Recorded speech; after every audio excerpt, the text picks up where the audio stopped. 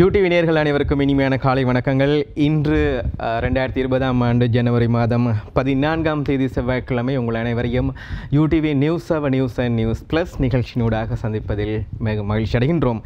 இன்று உள்நாட்டிலும் வெளிநாடுகளிலும் இடம்பெற்றுள்ள நிகழ்வுகள் சம்பவங்கள் தொடர்பான பிந்தி கிடைத்த தகவல்களையும் பத்திரிகை கண்ணோட்டத்தினூடாக தருவதற்கு நாங்கள் தயாராக இருக்கின்றோம். குறிப்பாக இன்றைய தினம் சொல்லப்போனால் ரஞ்சன் ராமநாயக்க பாராளுமன்ற உறுப்பினர் அவர்களுடைய மேலும் ஒரு ஒளிப்பதிவு நேற்றைய தினம் வெளியாகியிருந்தது. அது பெரும் சர்ச்சையை ஏற்படுத்தியிருக்கின்றது. அது தொடர்பாக அரசாங்க தரப்பினரும் எதிர்க்கட்சி தரப்பினரும் பல்வேறு தகவல்களை பரிமாறியிருக்கின்றார்கள். பல்வேறு சர்ச்சைக்குரிய கருத்துக்களையும் வெளியிட்டிருக்கின்றார்கள். அதே போன்று தமிழ் தேசிய கூட்டமைப்பு பிரித்தானியாவின் உயர்மட்ட பிரதிநிதியை சந்தித்து கலந்துரையாடி இருக்கின்றது. அது தொடர்பான தகவல்களையும் இன்றைய தினம் பிரதான பத்திரிகைகள் தாங்கி வந்திருப்பதோடு 56ஆம் பட்டதாரிகளுக்கு எதிர்வரும் மார்ச் மாதம் நியமனம் வழங்கப்படும் என்று அரசாங்கம் அறிவித்திருக்கின்றது. அதே போன்று இன்றைய நாளில் பல்வேறு தகவல்களையும் நாங்கள் உங்களுக்கு தருவதற்கு தயாராக இருக்கோம். குறிப்பாக வெளிநாட்டு செய்திகளை எடுத்துக்கொண்டால் ஈரான் மற்றும் அமெரிக்கா ஆகிய நாடுகளுக்கு இடையிலான பதற்ற நிலை சூடு கொஞ்சம் தணிந்துள்ள நிலையில் மீண்டும்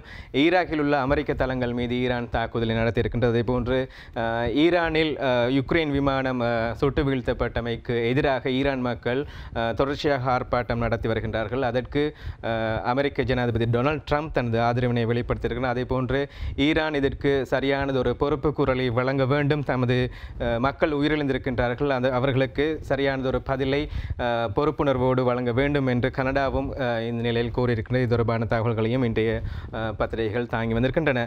வீரகேசரி பத்திரிகை ஒரு தலைப்புச் செய்தியை வெளியிட்டிருக்கின்றது. பிரேரணையிலிருந்து அரசு விலக முடியாது, விலகினால் நாம் சர்வதேசத்தை நாடுவோம். பிரித்தானியாவின் உயர்மட்ட பிரதிநிதியிடம் எடுத்துரைத்தது தமிழ் தேசிய கூட்டமைப்பு என்பதாக அந்த பிரதான தலைப்புச் செய்தி தீட்டப்பட்டிருக்கின்றது. பிரேரணையை துரிதமாக அமுல்படுத்தப்பட வேண்டும் என்று வலியுறுத்தி ஆராய்வதாக பிரித்தானியா உறுதி என்பதாகத்தான் அந்த செய்தி அமைந்திருக்கின்றது. இலங்கை அரசாங்கமானது ஜெனீவா மனித உரிமைகள் பேரவையில் நிறைவேற்றப்பட்ட இலங்கை தொடர்பான 30/1 என்ற பிரேரணையை முழுமையாகவும் விரைவாகவும் அமுல்படுத்தப்பட வேண்டும். இந்த பிரேரணையிலிருந்து அரசாங்கம் ஒருபோதும் விலக முடியாது. அவ்வாறு அரசாங்கம் விலகுவதாக அறிவித்தால் அடுத்த கட்டமாக நாங்கள் சர்வதேச சமூகத்துடன் பேச்சுவார்த்தை நடத்தி தீர்மானம் எடுப்போம் என்று தமிழ் தேசிய கூட்டமைப்பு பிரித்தானியாவிடம் வலியுறுத்தி இருக்கிறது என்பதாக அந்த செய்தி தொடர்ந்து செல்கின்றது. இலங்கைக்கு வருகை தந்திருக்கின்ற பிரிட்டனின் வெளிவிவகார மற்றும் பொதுநலவாய அலுவலகத்தின் தெற்காசிய பிராந்தியத்திற்கான பணிப்பாளர் கரைத் பெய்லியை நேற்றைய தினம் தமிழ் தேசிய கூட்டமைப்பின் தலைவர் இரா சம்பந்தன் மற்றும் கூட்டமைப்பின் பாராளுமன்ற உறுப்பினர் எம் ஏ சுமந்திரன் ஆகியோர் கொழும்பில் சந்தித்து பேச்சுவார்த்தை நடத்திய போதே இந்த விடயம் வலியுறுத்தப்பட்டிருக்கின்றது. இலங்கைக்கான பிரித்தானிய உயர்ஸ்தானிகரின் இல்லத்தில் நேற்று முற்பகல் 11 மணி முதல் 12 மணி வரை இந்த சந்திப்பு ஜெனீவா பிரேரணை மற்றும் அதன் அமுலாக்கம், தமிழ் மக்களின் எதிர்பார்ப்பு, அவர்களின் அபிலாஷைகள் உள்ளிட்ட பல்வேறு விடயங்கள் தொடர்பாக விரிவாக பேச்சுவார்த்தை நடத்தப்பட்டது.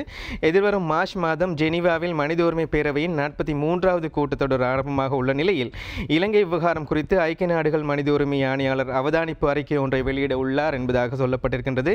இந்த சூழலில் ஜெனீவாவில் இலங்கை தொடர்பாக நிறைவேற்றப்பட்டுள்ள பிரேரணை அமுலாக்கத்தின் அடுத்த கட்டம் தொடர்பில் இலங்கை அரசாங்கத்தினதும் தமிழ் மக்களினதும் நிலைப்பாடுகள் மற்றும் எதிர்பார்ப்புகள் என்பவற்றை ஆராயும் நோக்கிலேயே பிரித்தானிய பிரதிநிதி கரைத் பெய்லி இலங்கைக்கு விஜயம் செய்திருக்கின்றார்.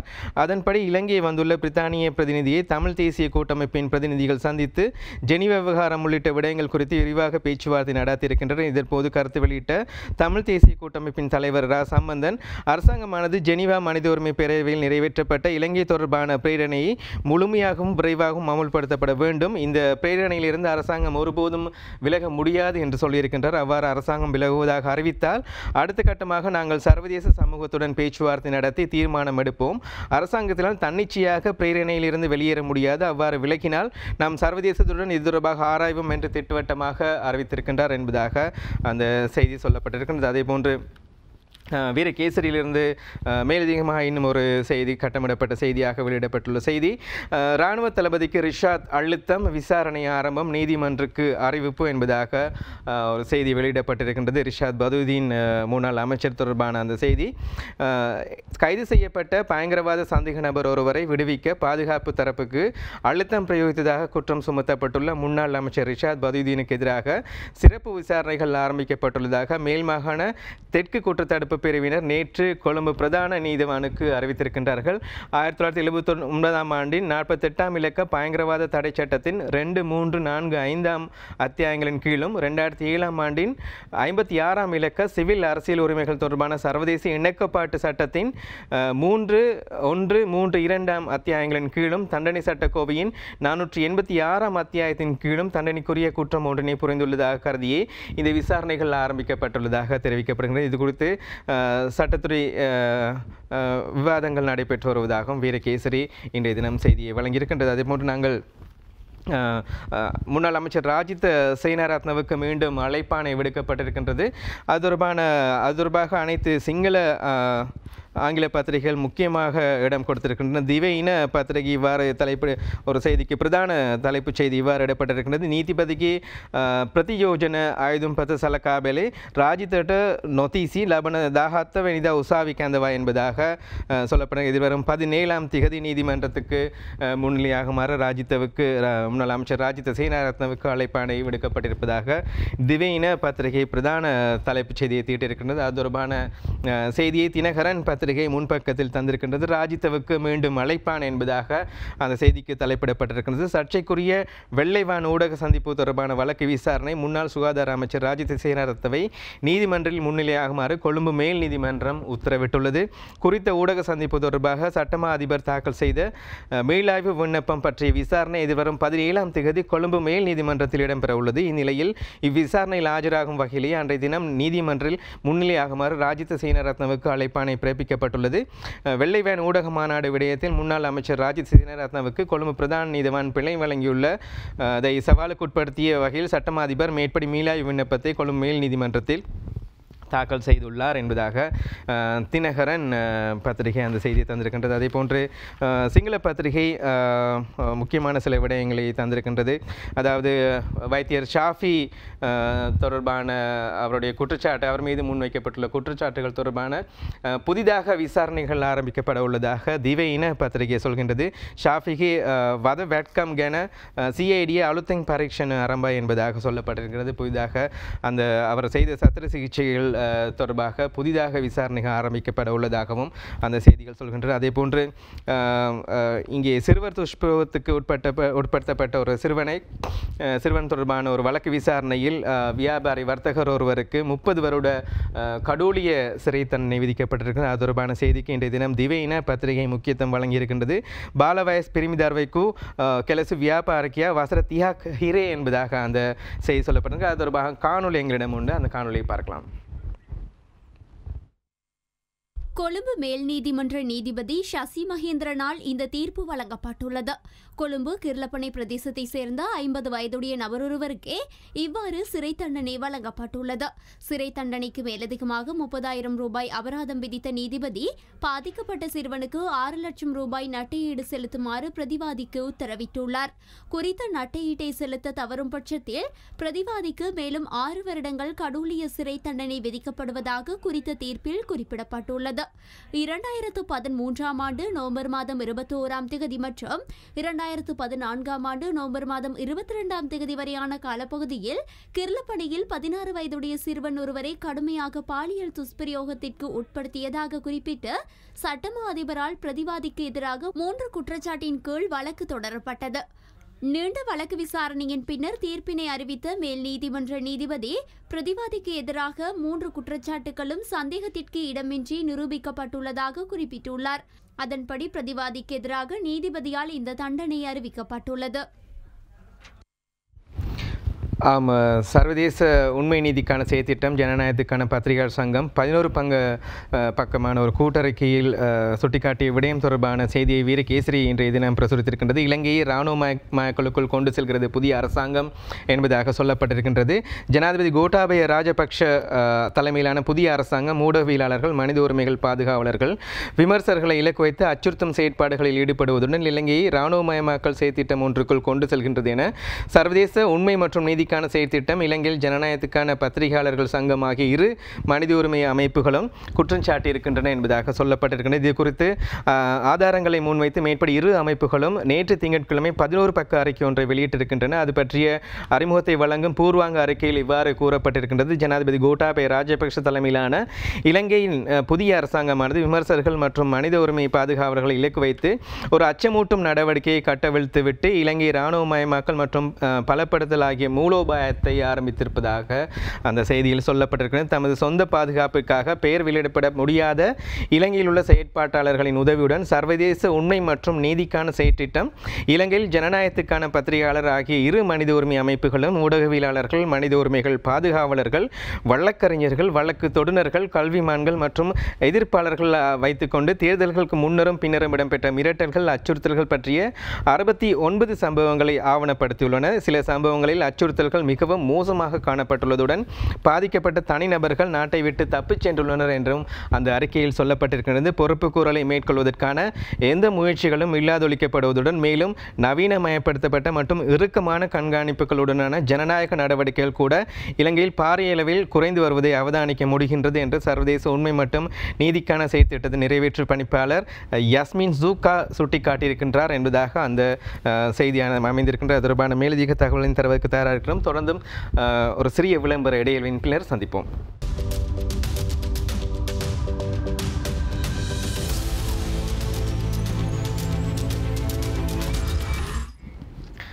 ஐக்கிய தேசிய கட்சிக்குள் என்ன நடக்கிறது? தலைமைத்துவ பிரச்சினை தொடர்ந்தும் இழுபறியாக நீடித்துக் கொண்டிருக்கிறது. ஐக்கிய தேசிய கட்சியின் தலைவராக சஜித் பிரேமதாசவை நியமிக்கப்பட வேண்டும் என்று பல்வேறு தரப்பினரும் ஐக்கிய தேசிய கட்சியின் இளம் பாராளுமன்ற உறுப்பினர்கள் பலரும் கோரிக்கை விடுத்து வருகின்றார்கள். இந்த நிலையில் எதிர்வரும் வியாழக்கிழமை இறுதி தீர்மானம் எடுக்கப்படும் என்று ஐக்கிய தேசிய கட்சியின் தலைமைத்துவம் சார்பாக சொல்லப்பட்டாலும் கூட இறுதி தீர்மானம் எடுப்பதாக இதுவரை எந்த ஒரு அறிவித்தலும் கிடைக்கவில்லை என்று எங்களுக்கு பிந்தி கிடைத்த தகவல்கள் தெரிவிக்கின்றன. இங்கே அது தொடர்பாக லங்கா தீப பத்திரிகை இவ்வாறான ஒரு செய்தியை வெளியிட்டிருக்கின்றது. பக்ஷ நாயக்க ரணில் விபக்ஷ நாயக்க சஜித் சந்தான நாயக்க கரு எஜாபேட்ட சந்தேட்ட என ஹட்டி ஆஷு மாரசிங்க கியா என்பதாக சொல்லப்பட்டிருக்கிறது. அதாவது ஐக்கிய தேசிய கட்சியின் தலைவராக ரணில் விக்ரமசிங்கவும் எதிர்க்கட்சியின் தலைவராக சஜித் பிரேமதாசவும் ஐக்கிய தேசிய கட்சியின் கூட்டணியின் ஐக்கிய தேசிய முன்னணியின் தலைவராக கரு ஜெயசூரிய தற்போதைய சபாநாயகரும் நியமிக்கப்படலாம் என்று ஆஷு மாரசிங்க பாராளுமன்ற உறுப்பினர் அவர்கள் எதிர்ப்பு கூறியிருக்கின்றார். அது தொடர்பான தகவலையும் இன்றைய தினம் டெய்லி மிரர் ஒரு பிரதான தலைப்புச் செய்தியாக தீட்டியிருக்கின்றது. Leadership council not needed UNP என்பதாக சொல்லப்பட்டிருக்கின்றது. அதாவது தலைமைத்துவ சபை ஒன்றை உருவாக்கி அதன் மூலம் தீர்வு காணப்பட வேண்டும் என்பதாக சொல்லப்பட்டிருந்தது. ஆனாலும் கூட லீடர்ஷிப் கவுன்சில் நாட் நீடட் என்பதாக யூஎன்பியின் ஐக்கிய தேசிய கட்சியின் பாராளுமன்ற உறுப்பினர்கள் பலர் கருத்து தெரிவித்திருக்கிறார். அதே போன்று Ashu Marasinghe chase UNP party leader opposition leader Sajith alliance leader கரு என்பதாக ஒரு முக்கியமான கார்ட்டூன் செய்தியோடு இன்றைய தினம் டெய்லி மிரர் பத்திரிகை செய்தியை தந்திருக்கின்றது. அதே போன்று தி ஐலண்ட் பத்திரிகை இவ்வாறு ஒரு செய்தியை தந்திருக்கின்றது. Sajith faction sets Thursday deadline என்பதாக எதிர்வரும் வியாழக்கிழமை தங்களுக்கு இறுதி முடிவு அறிவிக்கப்பட வேண்டும் என்பதாக சஜித் பிரேமதாசவை ஆதரிக்கும் குழுவினர் திட்டவட்டமாக அறிவித்திருக்கின்றனர். அது தொடர்பான செய்திகள் இன்றைய தமிழ் பத்திரிகைகளும் வெளியாகின்றன. ஒரு காணொலியை பார்த்துவிட்டு செய்திகளுக்கு செல்வோம். මෙමයි පක්ෂය ඇතුලේ සංවාදයක් තියෙනවා. විවිධ අදහස් තියෙනවා. ඒක ඉතින් හංගන්න දෙයක් නෑනේ. ඉතින් සමහර අය කියනවා ඒගොල්ලෝ පක්ෂ හදනවා කියලාත් මම දැක්ක සමහර ඇමතිවරු හිටපු ඇමතිවරු කියලා තිබුණා පක්ෂයක් හදනවා කියලා. මම හිතන්නේ එක්සත් ජාතික පක්ෂය කඩාගෙන ගිහිල්ලා හදපු පක්ෂ පැවතුනේ නැහැ. ඒ නිසා එහෙම පක්ෂ හදන්න මං හිතන්නේ ඒගොල්ලෝ එවැනි දෙයකට යයි කියලා. එහෙම දෙයක් සිදු නොවේවා කියලා තමයි ප්‍රාර්ථනා කරන්නේ. පක්ෂය හැටියට සියලු දෙනා එකමුතුව අපි ඉදිරියට යා යුතුයි කියලා අපි විශ්වාස කරනවා. ඒක තමයි අපි බලාපොරොත්තු වෙන්නේ මේ වෙලාවේ පක්ෂයේ ඉදිරියට යන්න ඕන එකමුතුව යම් කිසි කෙනෙක් පක්ෂයක් අලුතෙන් හදලා පක්ෂය කඩන්න හදනවා නම් මේක රජයේ කුමන්ත්‍රණයක්. ஐக்கிய தேசிய கட்சி என்பது ஒரு தனி கட்சி. இக்கட்சிக்கு கிளைகள் கிடையாது. மேலும் ஐக்கிய தேசிய கட்சியில் இருந்து தனியாக கட்சி ஆரம்பிக்கும் முயற்சியில் எவரேனும் ஈடுபடுவாராயின் அவை நிலைக்காது. எனவே ஐக்கிய தேசிய கட்சி பிளவுபடாது என்பது உறுதி. நாம் எதிர்வரும் தேர்தலில் வெற்றியீட்டுவது உறுதி. ஏனெனில் நாம் தற்போதைய அரசாங்கத்தை விட எமது ஆட்சி காலத்தில் மக்களுக்கு பல சலுகைகளை வழங்கியுள்ளோம். ஆனால் இவ்வரசாங்கம் அச்சலுகைகளை முற்றாக நிறுத்தியுள்ளது. அதேபோல் கர்ப்பிணி பெண்களுக்கு கொடுக்கப்படும் போசணி பொதியையும் இவ்வரசாங்கம் முடக்கியுள்ளது. இப்பொழுது உங்களுக்கே புரிந்திருக்கும், 69 லட்சம் மக்கள் முன்வைத்த கோரிக்கைகள் எதுவும் தற்போது நடைமுறைப்படுத்தப்படவில்லை. அதனாலேயே நாம் ஏற்கனவே கூறியிருந்தோம், கோட்டாபய ராஜபக்சவின் கோரிக்கைகள் அனைத்தும் தேர்தல் பிரச்சாரம் மாத்திரமே. எனவே இனிவரும் காலங்களிலும் இவ்வரசாங்கத்தினால் மக்களை ஏமாற்ற முடியாது எனவும் அவர் மேலும் கூறினார். ஆம், பாராளுமன்ற உறுப்பினர் ராஜ்குமார் அவ்வாறு குறிப்பிடும் போது ஏனைய இளம் பாராளுமன்ற ஐக்கிய தேசிய கட்சியினுடைய இளம் பாராளுமன்ற உறுப்பினர்கள் அதற்கு எதிரான கருத்துக்களை தெரிவித்திருந்தார்கள். அதே போன்று ஐக்கிய தேசிய கட்சியின் பொதுச் செயலாளர் அகிலவிராஜ் காரியவசம் கூட பல்வேறு தகவல்களை நேற்றைய தினம் வெளியிட்டிருந்தார். குறிப்பாக ஐக்கிய தேசிய கட்சியை கட்டியெழுப்பும் நோக்கில்தான் தலைமைத்துவம் செயற்படுகிறது என்பதாக ஒரு கருத்தினை வெளியிட்டிருந்தார். இங்கே வீரகேசரி பத்திரிகை இவ்வாறு ஒரு செய்தியை தந்திருக்கின்றது. 113 ஆசனங்களையும் விட அதிகமாக பெற்று சஜித்தை பிரதமராக்குவோம் என்பதாக ஒரு செய்தி தலைப்பிடப்பட்டிருக்கின்றது. ஐக்கிய தேசிய கட்சி சூளுரை என்று ஒரு தலைப்புச் செய்தியும் இடப்பட்டிருக்கிறது. விஜயபால ஹெட்டியாராய்ச்சி பாராளுமன்ற உறுப்பினர்களுடைய செய்தியை தாங்கியதாக இன்றைய தினம் வீரகேசரி இவ்வாறு எழுதப்பட்டிருக்கின்றது. நாட்டின் முக்கிய பிரச்சனைகளை விட்டுவிட்டு சிறிய விடயங்கள் மூலம் மக்களின் கவனத்தை திசை திருப்பி அதனூடாக பொது தேர்தலில் வாக்குகளை பெற்றுக்கொள்வதற்கு அரசாங்கம் முயற்சிக்க கூடாது. இத்தகைய பொய் வாக்குறுதிகளை வழங்கும் தரப்பை தோற்கடித்து எதிர்வரும் பொது தேர்தலில் 113 ஆசனங்களையும் விட அதிகமாக ஆசனங்களை பெற்று சஜித் பிரேமதாசவை பிரதமராக்குவோம் என்பதாக சொல்லப்பட்டிருக்கின்றது. ஐக்கிய தேசிய கட்சியின் பாராளுமன்ற உறுப்பினர் விஜயபால ஹெட்டியாராய்ச்சி இவ்வாறு தெரிவித்ததாக சொல்லப்பட்டிருக்கு. நேற்றைய திங்கட்கிழமை இடம்பெற்ற ஊடகவியலாளர் சந்திப்பின் போது கலந்து கொண்டு கருத்து தெரிவிக்கும் போதுதான் அவர் இவ்வாறான கருத்தை வெளியிட்டிருக்கிறார். அவர் கூறிய மேலதிக தகவல்கள் இங்கே செய்தியாக எழுதப்பட்டிருக்கிறது. புதிய அரசாங்கம் நாட்டின் ஆட்சி பொறுப்பை ஏற்றுக்கொண்டுள்ள நிலையில் பொருட்களின் விலைகளை குறைப்பதற்காக பொதுமக்கள் ஸ்ரீலங்கா பொதுஜன பெரமுனவிற்கு வாக்களிக்கவில்லை என்று அண்மையில் ராஜாங்க அமைச்சர் ஒருவர் கூறுகிறார். ஆனால் அரிசிக்கும் மரக்கறிகளுக்கும் உயர்வான விலையை செலுத்துவதற்காகவும் மக்கள் அவர்களுக்கு வாக்களிக்கவில்லை என்பதை ஞாபகப்படுத்த விரும்புகிறேன் என்று அவர் கூறியிருக்கின்றார். தேர்தல் பிரசாரத்தின் போது பொருட்கள் மற்றும் எரிபொருள் விலையை குறைப்பதற்காக கூறியவர்களே இப்போது இவ்வாறு பேசுகின்றனர். இவ்வாறான ஒரு நிலையில் எதிர்வரும் பொது தேர்தலில் தற்போதைய அரசாங்கத்திற்கு 3/2 பெரும்பான்மை பலத்தை பெற்றுக் கொடுக்குமாறு பௌத்த தீரர் ஒருவர் கோருகின்றார். எதிர்க்கட்சியாக இருக்கின்ற போதும் நாட்டு மக்களை முன்னிறுத்திய அவர்களுக்கு நிவாரணம் அளிக்கக்கூடியவாறு திட்டங்களுக்கு முழுமையான ஆதரவை வழங்குவதற்கு தயாராக இருப்பதாக எதிர்க்கட்சித் தலைவர் சஜித் பிரேமதாசும் ஐக்கிய தேசிய முன்னணியின் பகிரங்கமாக அறிவித்திருக்கின்ற நிலையில் அவர் ஏன் பெரும்பான்மை கோருகின்றார் என்று புரியவில்லை என்று அவர் சொல்லியிருக்கின்றார். அதேபோன்று ஆளும் தரப்பின் மற்றொரு பாராளுமன்ற உறுப்பினர் இனி ஜனநாயகம் தொடர்பில் பேசி பயனில்லை என்றும் ஏகாதிபத்தியவாதியத்தின் ஊடாகவே நாட்டை நிர்வகிக்க வேண்டும் என்றும் கூறுகின்றார். ஆனால் சட்டத்தின் பிரகாரம் செயற்படும் நியாயாதிக்க அரசை உருவாக்குவதற்காக தேர்தலுக்கு முன்னர் வாக்களித்தார்கள். மேலும் தற்போது அரசியலமைப்பின் 20வது திருத்தத்தை கொண்டு வருவது குறித்தும் பேசுகின்றார்கள் என்று அவர் விஜயபால ஹெட்டியாராய்ச்சி அவர்கள் தெரிவித்த கருத்தை இன்றைய தினம் வீரகேசரி பத்திரிகை தாங்கி வந்திருக்கின்றது.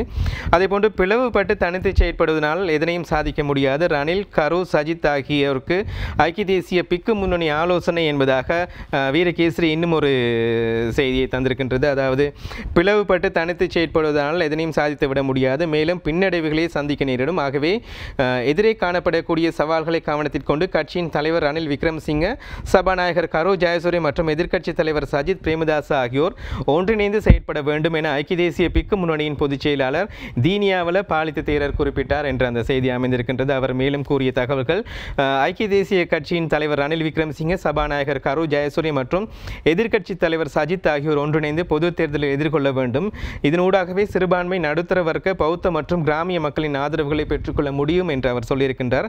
ஜனாதிபதி தேர்தலில் தோல்வியடைந்த நிலையில் மற்றொரு தேசிய தேர்தலை எதிர்கொள்கின்ற போது யாரையும் அனாவசியமானவர்கள் என்று கருதக்கூடாது. இது வெற்றியை பாதிப்பது மாத்திரமன்றி அவ்வாறு ஓரம் கட்டப்படுவதற்கு யாருக்கும் உரிமையும் கிடையாது. அவ்வாறு ஒன்றிணைந்து செயற்பட வேண்டியதன் அவசியத்தை வலியுறுத்திய யோசனையின் மூவருக்கும் எழுத்து மூலமாக இன்று செவ்வாய்க்கிழமை வழங்க உள்ளோம். ஜனாதிபதி தேர்தல் முடிவுகளின் பிரகாரம் ஐக்கிய தேசிய கட்சிக்கு எதிராக கிடைக்கக்கூடிய ஆசனங்களை கவனத்தில் கொண்டு தலைவர்கள் செயற்பட வேண்டும் என்று தேரர் அறிவுரை வழங்கியிருக்கின்றார். அது தொடர்பான தகவல், முழுமையான தகவலை இன்றைய தினம் வீரகேசரி தாங்கி வந்திருக்கின்றது. அதே போன்று ஐக்கிய தேசிய கட்சிக்குள் இடம்பெற்றிருக்கின்ற இப்போது முருகல் நிலை தொடர்பாக, தலைமைத்துவ பிரச்சனைகள் தொடர்பாக தினகரன் பத்திரிகை ஒரு கட்டமிடப்பட்ட செய்தியாக இவ்வாறு தள்ளப்பட்டிருக்கின்றது.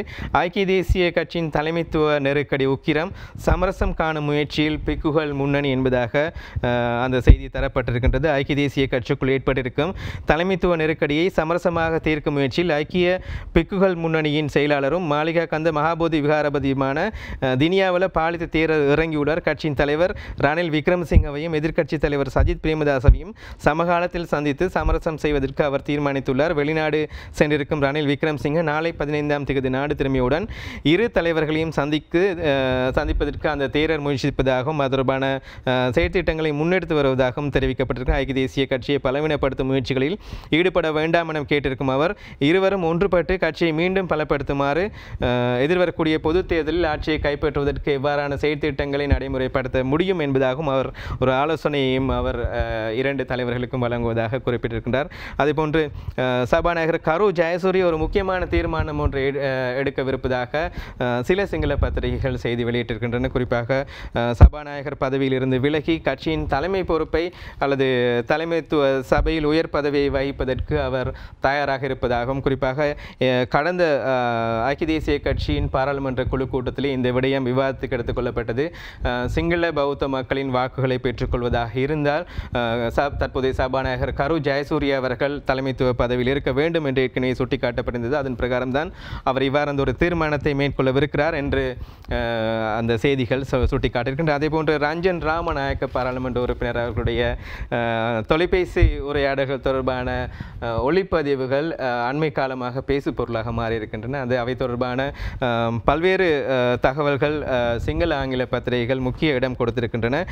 லங்கா தீப பத்திரிகைகள் இவ்வாறு அந்த செய்தி வெளியிடப்பட்டிருக்கிறது. ரஞ்சன்கி ஹாண்டபாட்டின் தவாத் அவிசில்லாக் என்று சொல்லப்பட்டிருக்கின்றது. அதாவது ரஞ்சன் ராமநாயக்கா அவர்கள் மீண்டும் ஒரு தொலைபேசி உரையாடல் ஊடாக சொல்லப்பட்ட விடயங்கள், ஒரு பிரச்சனைக்குரிய விடயங்கள் தொடர்பாக மீண்டும் ஒரு சர்ச்சையை ஏற்படுத்தியிருப்பதாக லங்கா தீப பத்திரிகை செய்தி வெளியிட்டிருக்கிறது. குறிப்பாக முன்னாள் ஜனாதிபதி சந்திரிகா பண்டாரநாயக்க குமாரதுங்க அவர்கள் தொடர்பாகவும் மேலும் பல முக்கியஸ்தர்கள் தொடர்பாகவும் பல்வேறு விடயங்களை அவர் வெளிப்படுத்தியிருந்தார். அது தொடர்பாக மேலும் பிரச்சனைகள், சர்ச்சைக்குரிய விடயங்கள் உருவாகலாம் என்பதாக லங்கா தீப ஒரு பிரதான தலைப்புச் செய்தியை இன்றைய தினம் தீட்டியிருக்கின்றது. அதேவேளை டெய்லி மிரர் பத்திரிகை இவ்வாறு ஒரு செய்தியை தந்திருக்கின்றது. Government works out fresh measures to probe Ranjan Scholz என்பதாக சொல்லப்பட்டிருக்கின்றது. அதாவது ரஞ்சன் ராமநாயக்க அவர்களுடைய சொல்லப்படுகின்ற அவருடைய கருத்தாடல்கள் தொடர்பான ஒளிப்பதிவுகளை விசாரணை செய்வதற்கு புதிதாக பல்வேறு திட்டங்களை செயற்படுத்த உள்ளதாகவும் சொல்லப்பட்டிருக்கிறது. Ranjan maths more democratic remarks on characters என்பதாக சொல்லப்பட்டிருக்கின்றது.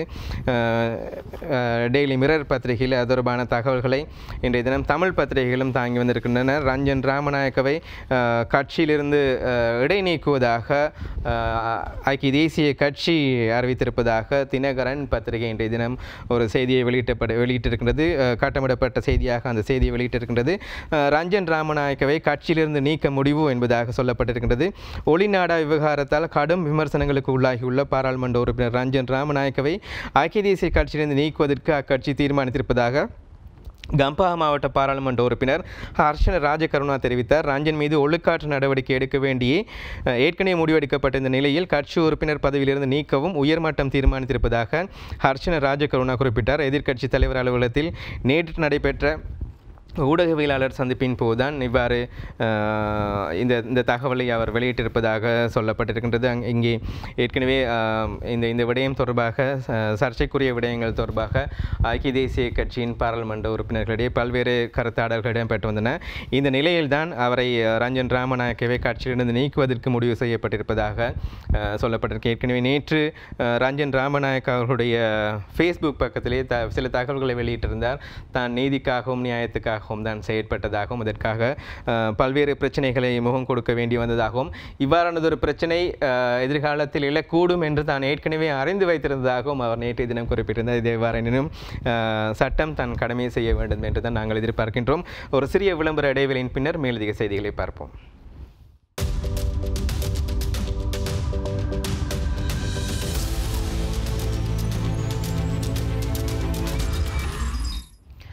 ஐக்கிய தேசிய கட்சிக்குள் நிலவுகின்ற உட்பூசல்கள் மற்றும் முருகல் நிலை தொடர்பாக நாங்கள் பத்திரிகையில் வெளியான செய்திகள் குறித்த கண்ணோட்டத்தை தந்திருந்தோம்.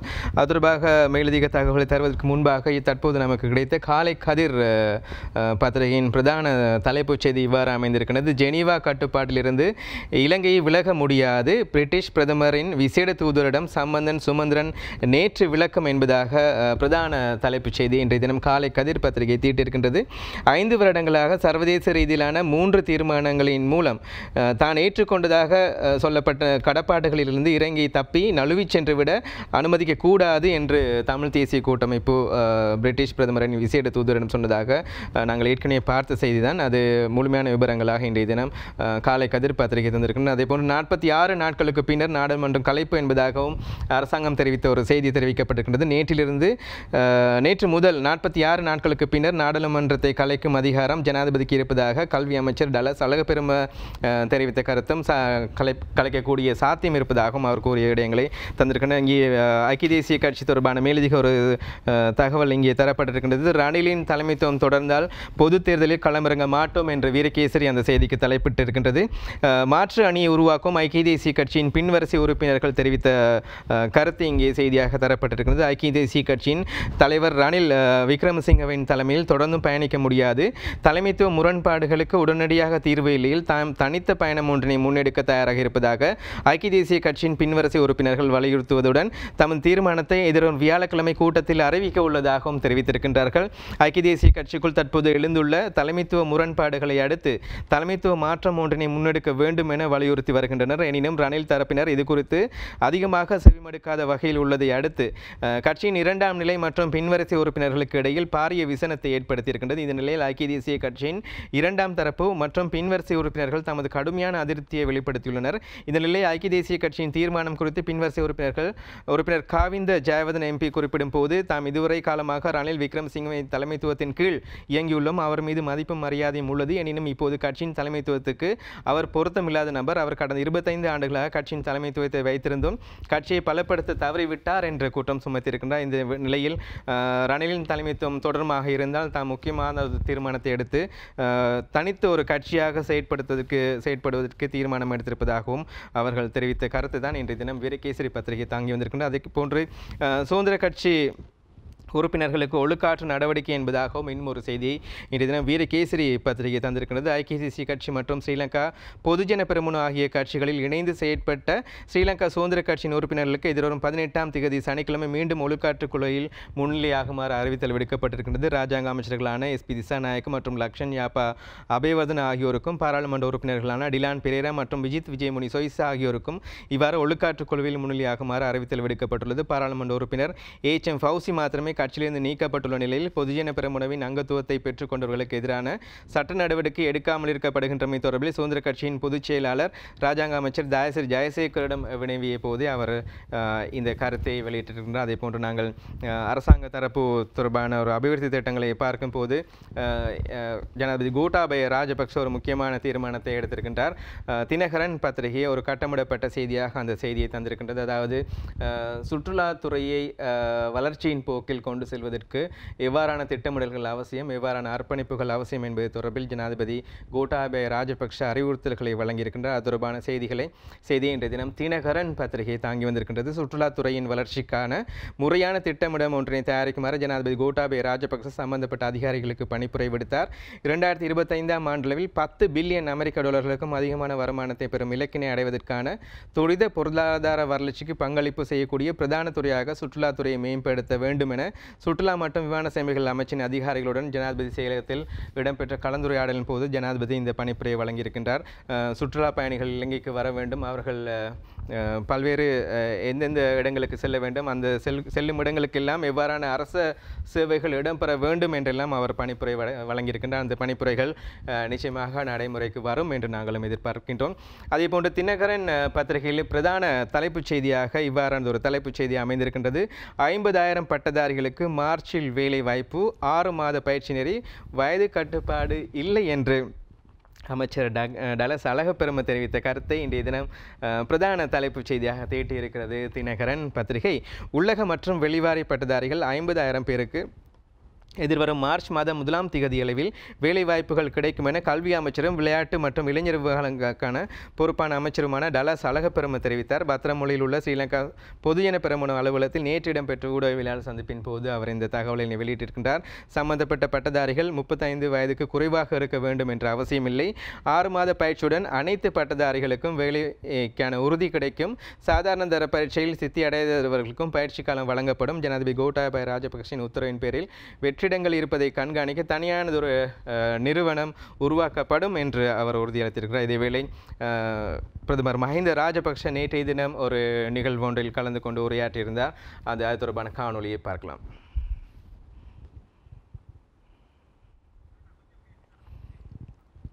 ஆமாம், பட்டதாரிகளான பிக்குகளுக்கும் அதே போன்று இன்னும் பிக்குகள் சம்பந்தப்பட்டோருக்கும் அது தொடர்பான வேலைவாய்ப்பு வழங்குவதாக அவர் குறிப்பிட்டிருந்தார். அது தொடர்பான காணொலியை பார்க்கலாம். අපි යුතුකමක් තියෙනවා දාම් පාසල් ශක්තිමත් කරන්න දරුවන් ආගම පිළිබඳ අදහිමට. இந்த நிகழ்வில் மல்வத்து பீட அனுநாயக்க தேரர் நியங்கொட விஜயசிறி தேரரும் பிரசன்னமாக இருந்தார். நிகழ்வில் தொடர்ந்து முறையாற்றிய பிரதமர் அறநெறி கல்வியை மேம்படுத்தி அதனூடாக பிள்ளைகள் சமயம் தொடர்பான கல்வியை ஆழமாக கற்றுக்கொள்ள வழி செய்வதற்கான பொறுப்புள்ளதாகவும் தெரிவித்தார். பல்வேறு சமூக பிரச்சினைகளின் போது தேரர்களின் ஆலோசனைகள் அரசாங்கத்திற்கு கிடைத்ததாக தெரிவித்த பிரதமர் அதன் காரணமாக அறநெறி பாடசாலைகளுக்கு ஆசிரியர்களை நியமிக்க தேவையான வேலை திட்டம் முன்னெடுக்கப்பட்டதாகவும் கூறினார். கடந்த காலங்களில் பட்டம் பெற்ற இராணுவத்தினரை அபிவிருத்தி உத்தியோகத்தர்களாக நியமித்ததாகவும் அவர் தெரிவித்தார். பௌத்த பிள்ளைகள் விகாரைகளுக்கு செல்வதை நோக்காக கொண்டே பௌர்ணமி தினங்களில் பாடசாலைகளுக்கு விடுமுறை வழங்கப்பட்டுள்ளதாகவும் பிரதமர் மேலும் தெரிவித்தார். අපේ වගකීමක් හා යුතුකමක් තියෙනවා. වගේම දෙමව්පියන් තමන්ගේ දරුවන් පන්සලට යන්න දහම් පාසල ශක්තිමත් කරන්න පියවර ගැනීම අපේ වගකීමක් කියලා. ஆம், தினக்குரல் பத்திரிகையின் பிரதான தலைப்புச் செய்தி இவ்வாறு அமைந்திருக்கிறது. கப்பம் பெற்ற அமைச்சர்கள் அவன்கார்ட் நிசங்க போடும் அதிர்ச்சி குண்டு என்பதாக பிரதான தலைப்புச் செய்தி கட்டமிடப்பட்ட செய்தியாக இன்றைய தினம் தினக்குரல் பத்திரிகையில் வரையப்பட்டிருக்கிறது. கடந்த நல்லாட்சி அரசாங்கத்தைச் சேர்ந்த அமைச்சர்கள் உள்ளிட்ட சில முக்கியஸ்தர்களின் சர்ச்சைக்குரிய குரல் பதிவுகள் தன்னிடம் இருப்பதாக அவன்கார்ட் நிறுவனத்தின் தலைவர் நிசங்க சேனாதிபதி தெரிவித்திருக்கின்றார். அவரின் ஃபேஸ்புக் பக்கத்தில் இது தொடர்பான தகவல்கள் வெளியிடப்பட்டுள்ளன. அதில் நிசங்க சேனாதிபதியிடம் கடந்த அரசாங்கத்தில் இருந்த அமைச்சர்கள் சிலரும் அவர்களுக்கு நெருக்கமானவர்களும் பெருமளவு கப்பம் பெற்றுள்ளதாகவும் அதனுடன் தொடர்புடைய ஒளிப்பதிவுகள் இருப்பதாகவும் அவற்றை வெளியிட எதிர்பார்க்கவில்லை எனவும் ஆனால் கப்பம் பெற்றவர்கள் அந்த பணத்தை மீள தன்னிடம் ஒப்படைக்க வேண்டும் எனவும் குறிப்பிடப்பட்டுள்ளது. அவருடைய ஃபேஸ்புக் பக்கத்திலே குறிப்பிடப்பட்டுள்ளதாக செய்திகள் வெளியாகிருக்கின்றன.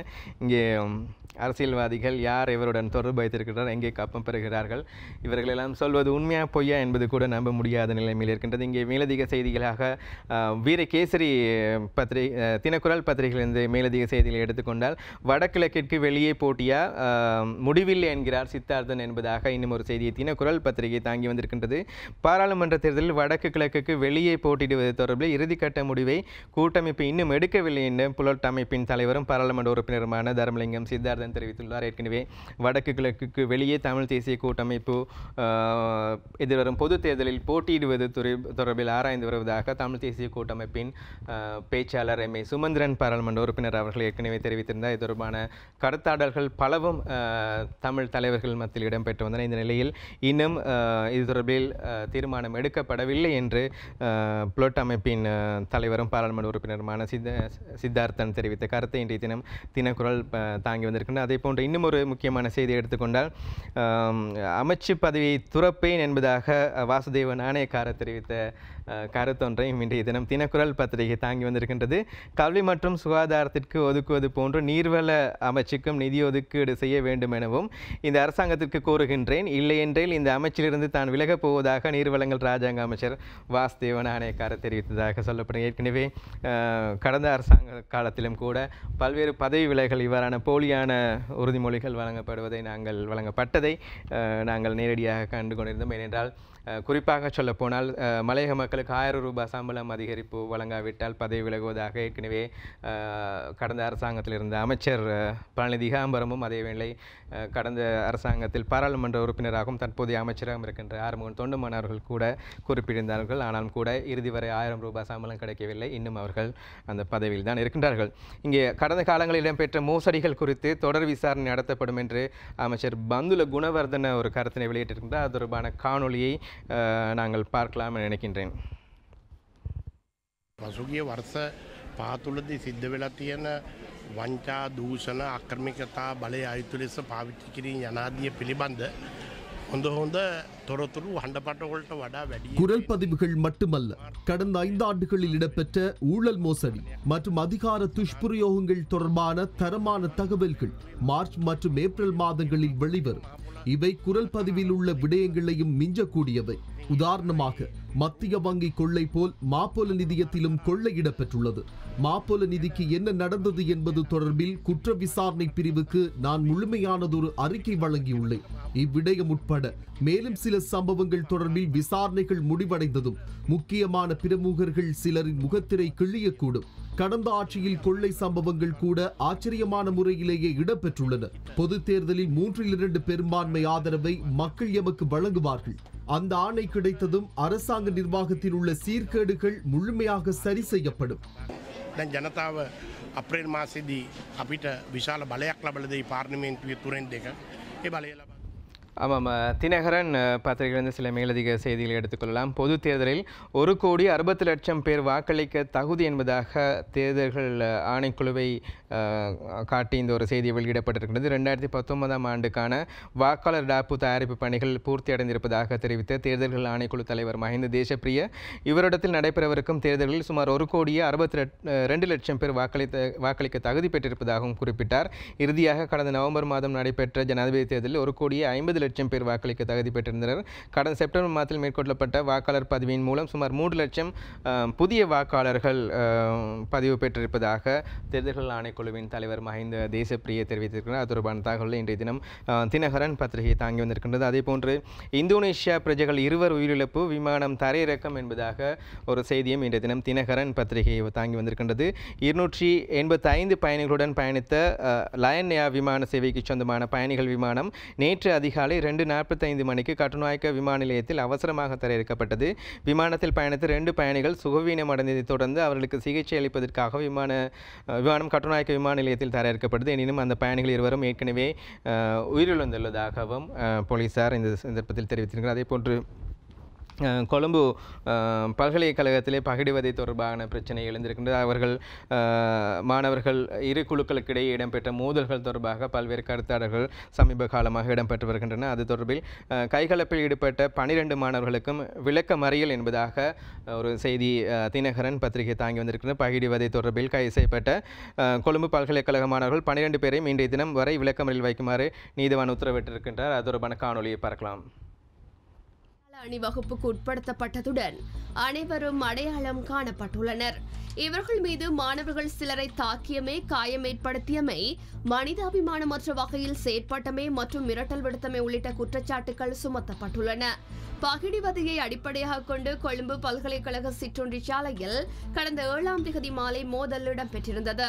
இவ்விடயம் தொடர்பில் கருவாத்தோட்டம் போலீஸ் நிலையத்தில் முறைப்பாடு செய்யப்பட்டுள்ளதுடன் சம்பந்தப்பட்ட மாணவர்கள் கடந்த 10ஆம் தேதி போலீஸ் நிலையத்திற்கு அழைக்கப்பட்டிருந்ததுடன் நேற்று முன்தினம் கைது செய்யப்பட்டனர். பல்கலைக்கழகத்தின் 2ஆம் வருட மாணவர்கள் சிலர் 1ஆம் வருட மாணவர்களை பல்கலைக்கழகத்திற்கு உள்ளும் பொருளையில் உள்ள மாணவர் விடுதியில் வைத்து கடந்த சில தினங்களாக பகிடிவதைக்கு உட்படுத்தியுள்ளனர். இதற்கு எதிர்ப்பு தெரிவித்த 2ஆம் வருட மாணவர் மற்றும் மாணவி ஆகியோர் தாக்கப்பட்டிருந்தனர். தாக்கப்பட்ட மாணவனின் காது பகுதியில் கடும் காயம் ஏற்பட்ட நிலையில் அவர் கொழும்பு தேசிய வைத்தியசாலையில் அனுமதிக்கப்பட்டிருந்தார். ஆமாம், அது அவ்வாறு இருக்கும்போது தினக்குரல் பத்திரிகையிலிருந்து இன்னும் ஒரு செய்தியை எடுத்துக்கொள்ளலாம்.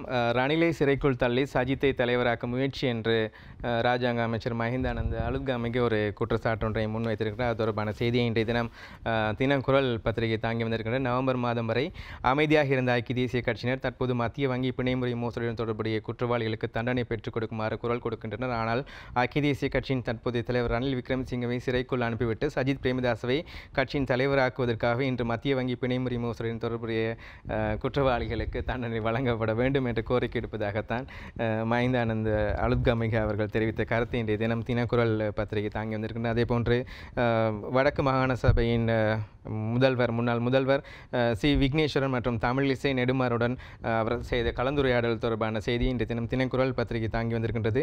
பாரதிய ஜனதா கட்சியின் தமிழக முன்னாள் தலைவரும் ஆந்திர மாநில ஆளுநருமான தமிழிசை சவுந்தரராஜனுக்கும் வடக்கு மாகாண முன்னாள் முதலமைச்சர் சி விக்னேஸ்வருக்கும் இடையில் சந்திப்பு ஒன்று இடம்பெற்றுள்ளது. உலகத் தமிழர் திருநாள் விழாவிலும் உலகத் தமிழர் வம்சாவளி ஒன்றுகூடல் நிகழ்விலும் சிறப்பு அதிதியாக கலந்து கொள்வதற்காக இவர் இந்தியாவுக்கு சென்றது. அண்மையில் சூப்பர் ஸ்டார் ரஜினிகாந்த் அவர்களுடன் கூட சந்திப்பு ஒன்றினை சி விக்னேஸ்வரன் ரவிகரன் அவர்கள் மேற்கொண்டது. இந்த வேளையில் இலங்கைக்கு வருமாறு அவர் ரஜினிகாந்துக்கு அழைப்பு விடுக்கப்பட்டதும் குறிப்பிடத்தக்கது. அதேபோன்று முக்கியமானது ஒரு கட்டமிடப்பட்ட ஒரு புகைப்படமாக தினகரன் பத்திரிகையில் இருந்து ஒரு முக்கியமான செய்தியை எடுத்துக்கொள்கின்றேன். அதாவது 200 தேள்களை சட்டவிரோதமாக சீனாவுக்கு கடத்திச் செல்ல முற்பட்ட சீன பிரஜை ஒருவர் நேற்று கட்டுநாயக்க விமான நிலையத்தில் வைத்து கைது செய்யப்பட்டார். கைப்பற்றப்பட்ட தேள்களில் ஒரு பகுதியை புகைப்படமாக காணலாம் என்று சொல்லப்பட்டிருக்க. இது தொடர்பாக நேற்று பேசு பொருளாக இந்த விடயம் மாறியிருந்தது. அதேபோன்று மெட்ரோ நியூஸ் பத்திரிகையின் பிரதான தலைப்புச் செய்தியாக சந்தேக நபரை விடுவிக்க இராணுவ தளபதிக்கு அழுத்தம், ரிஷாத்துக்கு எதிரான விசாரணை ஆரம்பம், நீதவானுக்கு குற்றத்தடுப்பு பிரிவினர் அறிவிப்பு என்பதாக சொல்லப்பட்டிருக்கின்றது. கைது செய்யப்பட்ட பயங்கரவாத சந்தேக நபர் ஒருவரை விடுவிக்க பாதுகாப்பு தரப்புக்கு அழுத்தம் பிரயோகித்ததாக குற்றம் சுமத்தப்பட்டுள்ள முன்னாள் அமைச்சர் ரிஷாத் பதுதீனுக்கு எதிராக சிறப்பு விசாரணைகள் ஆரம்பிக்கப்பட உள்ளதாக மேல் மாகாண தெற்கு குற்றத்தடுப்பு பிரிவினர் நேற்று கொழும்பு பிரதான நீதவானுக்கு அறிவித்ததாக அந்த செய்தி அமைந்திருக்கின்றது. ஒரு சிறிய விளம்பர இடைவெளியின் பின்னர் வெளிநாட்டு மற்றும் விளையாட்டுச் செய்திகளை பார்க்கலாம்.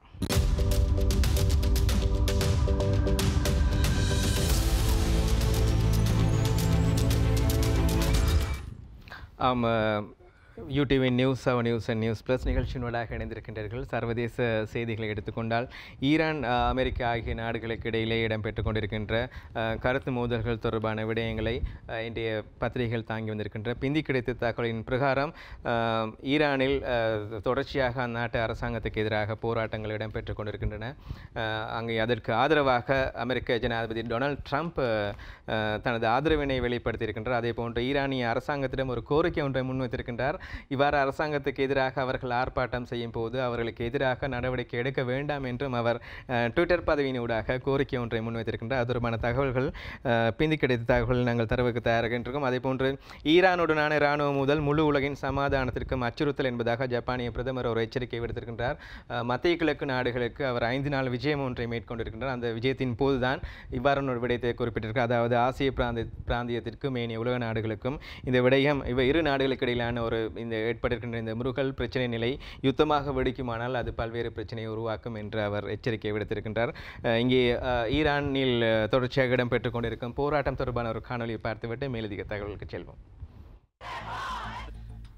ஈராக்கில் அல் ஆசாத் அமெரிக்க தளங்கள் மீது கடந்த 8ஆம் தேதி ஈரான் ஏவுகணைகளை வீசி தாக்குதல் நடத்தியது. தங்கள் நாட்டு ராணுவ தளபதி காசம் சுலைமானியை அமெரிக்கா கொன்றதுக்கு பதிலடியாக ஈரான் இந்த தாக்குதலை நடத்தியது. அல் ஆசாத் விமானப்படை தளத்தை 17 ஏவுகணைகளையும், எர்பில் தளத்தை 5 ஏவுகணைகளையும் தாக்கியதாக கூறிய ஈரான் இந்த தாக்குதலில் 80 அமெரிக்க வீரர்கள் பலியானதாக தெரிவித்தது. அதை அமெரிக்கா மறுத்தது. இதனிடையே ஈரான் தலைநகர் தெஹ்ரான் அருகே உக்ரைன் நாட்டு பயணிகள் விமானத்தை ஈரான் ராணுவம் தவறுதலாக சுட்டு வீழ்த்தியதில் 82 ஈரானியர்கள் மற்றும் 63 கனடா நாட்டவர் உட்பட 176 பயணிகள் உயிரிழந்தனர். ஈரான் ராணுவ தாக்குதலில் சொந்த நாட்டை சேர்ந்த 82 பேர் உயிரிழந்ததை அறிந்த அந்நாட்டு மக்கள் அரசுக்கு எதிராக போராட்டங்களை நடத்தி வருகின்றனர். போராட்டங்களை அடக்க பாதுகாப்புத்துறையினரும் போலீசாரும் கடுமையாக போராடி வருகின்றனர்.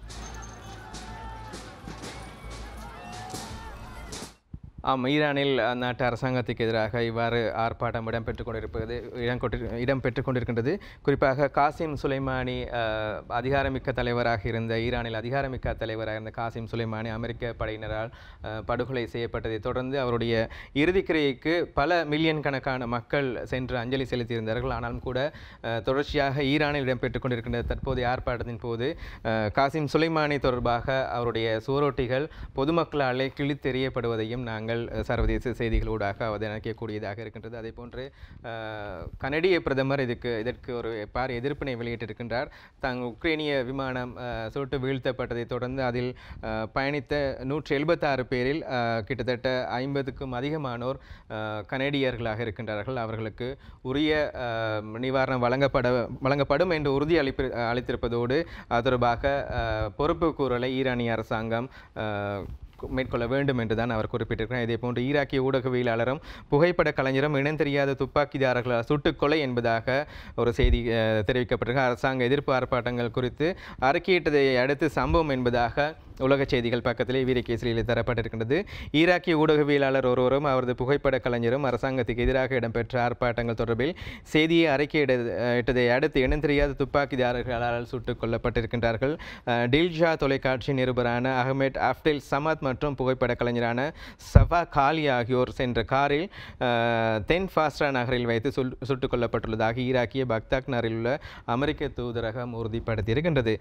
சமத் கொல்லப்படுவதற்கு சில மணித்தியாளர்களுக்கு முன்னர் ஈராக்கிய படையினர் இந்த மாத ஆரம்பத்தில் அமெரிக்க தூதரகத்துக்கு வெளியில் அரசாங்க எதிர்ப்பு ஆர்ப்பாட்டக்காரர்களை செல்ல அனுமதித்த பின்னர் அவர்களை மோசமான முறையில் நசுக்கும் நடவடிக்கை ஈடுபட்டதாக குற்றம் சாட்டி காணொலி ஒன்றை பணியாற்றிய ஊடகத்தின் ஊடாக இணையதளத்துக்கு அனுப்பியிருந்தார். அதன் பிறகுதான் இவர்கள் இருவரும் செய்தியாளரும் புகைப்பட கலைஞரும் இவ்வாறு சுட்டுக் கொல்லப்பட்டாங்க. இதற்கு எல்லைகளற்ற ஊடகவியலாளர் அமைப்பு உட்பட சர்வதேச ஊடகவியலாளர்களை பாதுகாப்பும் அமைப்புகள் பல்வேறு கண்டனங்களை வெளியிட்டிருப்பதையும் நாங்கள் பிந்தி கிடைத்த தகவலினூடாக அறிய கிடைக்கின்றது.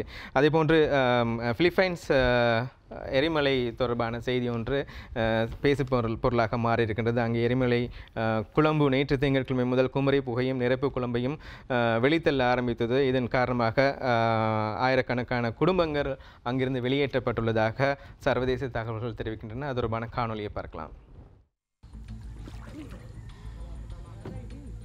தலைநகர் மணிலாவில் உள்ள டால் என்ற எரிமலை தற்போது சாம்பலையும் நெருப்பு கற்களையும் வீசி லாவா குழம்புகளை ஏற்படுத்தி வருகிறது. எரிமலையில் இருந்து வெளியேறும் சாம்பல் சுமார் 1 கிலோமீட்டர் உயரத்துக்கு வீசப்படுவதால் காற்றின் வேகத்தில் பல கிலோமீட்டர் தூரத்துக்கு பரவி வருகிறது. இதனால் குறிப்பிட்ட பகுதியில் விமானங்கள் பறப்பதற்கு பிலிப்பைன்ஸ் அரசு தடை விதித்துள்ளது. அடுத்த சில வாரங்களில் டால் எரிமலை மோசமான விளைவுகளை ஏற்படுத்த வாய்ப்பு இருப்பதாக தெரிவிக்கப்படுகிறது. எரிமலை வெடிப்பில் இருந்து வெளியேறும் சாம்பல் அடர்த்தியாக இருப்பதால் வீதிகள், வாகனங்கள், பறவைகள் மீது போர்வையாக படிந்துள்ளது. எரிமலை வெடிப்பு காரணமாக காற்று மாசு ஏற்பட வாய்ப்புள்ளதால் வெளியில் பயணிக்கும் மக்கள் அனைவரும் முகமூடி அணிந்து செல்லுமாறு பிலிப்பைன்ஸ் அரசாங்கம் வலியுறுத்தியுள்ளது. இந்த எரிமலையினால் தலைநகரில் உள்ள அனைத்து பாடசாலைகளும் மூடப்பட்டுள்ளன. இவ்வாறு இருக்கும்போது ஆப்கானிஸ்தான், பாகிஸ்தான் சீரற்ற காலநிலையால் 43 பேர் உயிரிழந்திருக்கின்றார்கள். ஆப்கானிஸ்தான் மற்றும் பாகிஸ்தானில் கடும் பனிப்பொழிவு, மழை மற்றும் வெள்ளம் உள்ளடங்கலாக சீரற்ற காலநிலையால் குறைந்தது 43 பேர் பலியாகியுள்ளதாக பிராந்திய அதிகாரிகள் தெரிவித்ததாக வீரகேசரி இன்றைய தினம் செய்தி ஒன்றை தந்திருக்கின்றது. அதேபோன்று ஆஸ்திரேலிய காட்டுத்தீ சம்பந்தமாக பேசும்போது காட்டுத்தீ இன்னும் கட்டுப்பாடுகள் கொண்டு வரப்படவில்லை. ஆனாலும் கூட ஏனைய இடங்களில் மிஞ்சியுள்ள உயிரினங்களுக்கு உணவுகள் வழங்கும் திட்டத்தை ஆஸ்திரேலிய அரசாங்கம் மேற்கொண்டு வருகின்றது. குறிப்பாக ஹெலிகாப்டரில் சென்று மரக்கறி வகைகளை அந்த மிருகங்களுக்கு வழங்கும் செயற்திட்டங்களை ஆஸ்திரேலிய அரசாங்கம் முன்னெடுத்து வருகின்றது. இங்கே பிரித்தானியாவின் அரச குடும்பம் தொடர்பான ஒரு சர்ச்சைக்குரிய நிகழ்வுகள் இடம்பெற்றுக் கொண்டிருக்கு. அதாவது இளவரசர் ஹரி மற்றும் மேகன் ஆகியோர் அரச குடும்பத்திலிருந்து விலகுவதாகவும் அதிகாரமிக்க பதவியிலிருந்து தாங்கள் கனடாவுக்கு குடிபெயர்ந்து அங்கு வசிக்க விரும்புவதாகவும் அங்கே ஒரு நிறுவனம் ஒன்றை ஆரம்பித்து தொண்டு நிறுவனம் ஒன்றை ஆரம்பித்து சேவை செய்ய போவதாகவும் அண்மையில் அறிவித்திருந்தார்கள். அதற்கு பிரித்தானிய மகாராணியிடமிருந்து ஒரு சாதகமான பதில் கிடைத்திருக்கின்றது. அவர் அதற்கு சாதகமான ஒரு பதிலை கொடுத்திருக்கின்றார். அதே போன்று இன்றைய தினம் இந்தியா ஆஸ்திரேலியா மோதும் முதலாவது ஒரு நாள் தொடர் இன்றைய தினம் இந்தியாவில் ஆரம்பமாக இருக்கின்றது. அது தொடர்பான தகவல்களுடன் நாங்கள் இன்றைய தினம் நியூஸ் 7 நிகழ்ச்சியை நிறைவு செய்து கொண்டோம். தயாரிப்பாளர் ஜுசேருடன் விடைபெறும் நான் இர்ஷன் ராமானுஜம். நன்றி. தொடர்ந்தும் UTV நிகழ்ச்சிகளோடு இணைந்திருங்கள்.